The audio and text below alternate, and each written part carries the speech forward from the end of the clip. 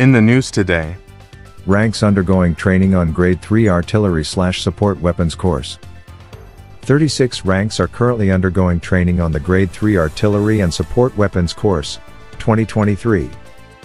The 3 weeks course, which aims to prepare the ranks to effectively and efficiently employ doctrine and drills at the gun team level in the execution of any artillery/support missions across the full spectrum of military operations, is scheduled to conclude on August 16, 2023. The successful conduct of the course will see the ranks being exposed to several subject areas including, but not limited to, shot theory, tactical employment, general knowledge, map reading, navigation, ordnance science, surveying, firing service, and signals.